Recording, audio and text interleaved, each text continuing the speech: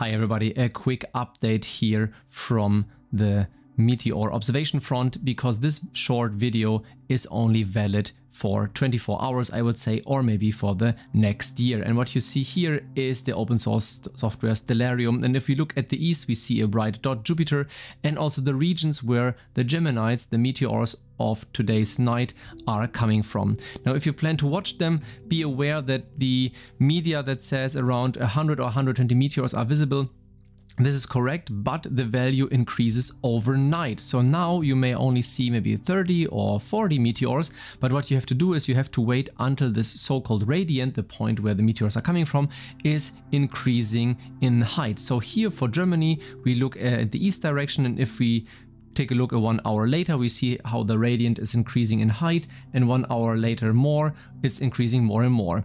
The maximum height is reached when it goes to the south, so this will be here for Germany at around 2 AM, and at that time you will have the best chances to see most meteors, or also in the morning hours. So be aware of that the meteors are coming, but their visibility will improve overnight. So grab a coffee, grab a green tea, wear warm clothes, and watch them today outside. Enjoy!